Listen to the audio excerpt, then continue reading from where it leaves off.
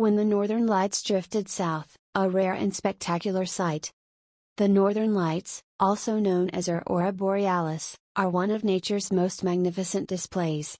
They are usually seen in the polar regions of the Earth, but on a few rare occasions, they have been seen as far south as the equator.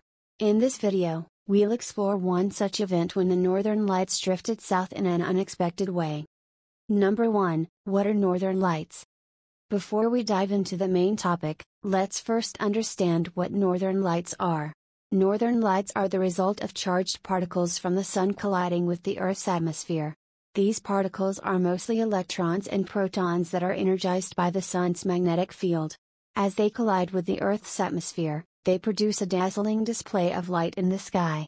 The color and intensity of the Northern Lights depend on the type of gas that the charged particles collide with. For example, green and yellow colors are produced by oxygen, while red and purple colors are produced by nitrogen. Number 2, when the Northern Lights drifted south.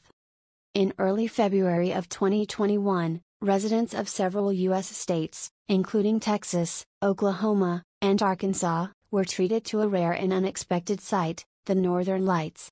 While it's not entirely uncommon to see the Northern Lights as far south as these states, this event was unusual in several ways.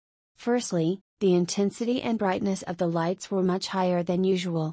Secondly, the auroras were visible much farther south than usual.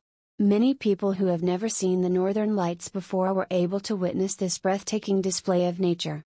So, what caused this unusual event? The answer lies in a solar storm that occurred a few days before the auroras were visible. Solar storms are events that happen on the Sun's surface, where massive amounts of energy are released in the form of coronal mass ejections, CMEs. These CMEs contain charged particles that can interact with the Earth's magnetic field and cause geomagnetic storms. During such storms, the auroras can be seen much farther south than usual. Number 33, the science behind the event. To understand the science behind this event, we need to delve a little deeper into how the Earth's magnetic field works. The Earth has a magnetic field that surrounds it and protects it from the solar wind, which is a stream of charged particles emanating from the Sun. The magnetic field acts like a shield, deflecting most of the charged particles away from the Earth's atmosphere. However, some particles manage to penetrate the magnetic field and interact with the atmosphere, producing the Northern Lights. During a geomagnetic storm, the magnetic field becomes disrupted, allowing more charged particles to penetrate the atmosphere. This results in a much brighter and more intense display of the Northern Lights. The reason why the auroras were visible much farther south than usual is because the disrupted. Number 4, finally, in conclusion, the event when the Northern Lights drifted south was a rare and spectacular sight. It was caused by a solar storm that disrupted the Earth's magnetic field, allowing charged particles to penetrate the atmosphere and produce the Northern Lights. While it's not entirely uncommon to see the auroras as far south as Texas, the intensity and brightness of the lights were much higher than usual, and many people who have never seen them before were able to witness this breathtaking display of nature.